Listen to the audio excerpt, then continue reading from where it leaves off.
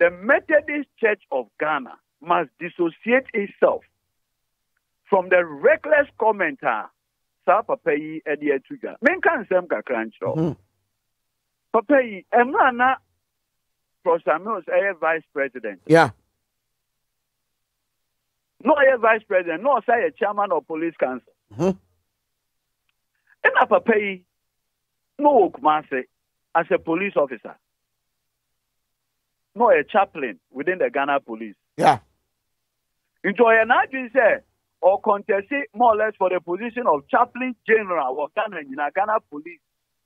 As software a Ghana police or more head. One year position.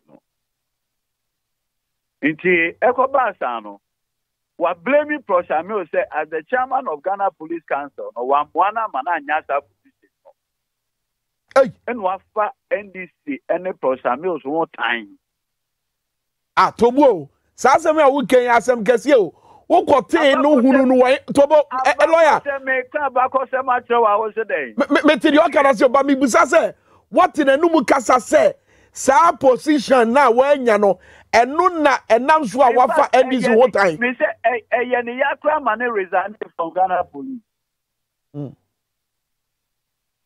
Me say ye ne ya man resign from Ghana police.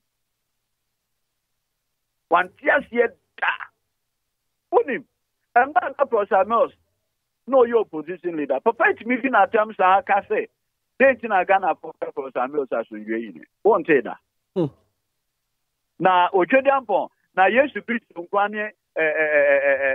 as we okay. Now, then, yeah, Fred Prosamils, when we said 2012 after election petition, Nanado Danko Kufado, echo, now sorry. Oko sorry, unim dia papa kan also nana na the proper association. Oh, Samum. Me come tro.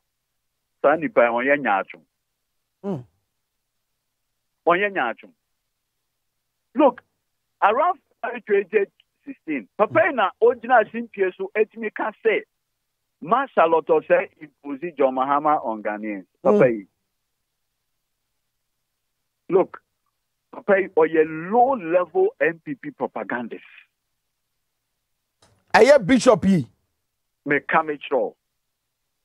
Eti wo pa che say Methodist asori no wo mu ntwi omo hu mfiri asema wakai omo ntwi omo hu mfiri no ho efri say Methodist asori one of the biggest churches, respected churches.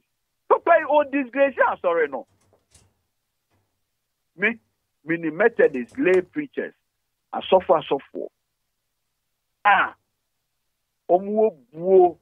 Respect for all political opinions in this country. Papa yi, and I said to Muma, in a didino, a tiny hatred, a didino mutis answer, a didinipum. But lawyer, jinaye ya wasi anase asema waken. Say nye Methodist asori ni nyina jina yo ana enti na American say ye asori ni nyina jina ya. Then I'll be no atwe ho ana. Watwe no wade ne besi. Say see a okay say. Yeah. E bia o the post video to Facebook post. Na me ko kan say TVSYZ is NDC ya. Say TVSYZ makes me about bonting if it's not true to say say no correct ana. No correct. And somehow he's always relied on the pulpit of the church to do this. Why is he doing that? What do you do? You issue a disclaimer, Anna.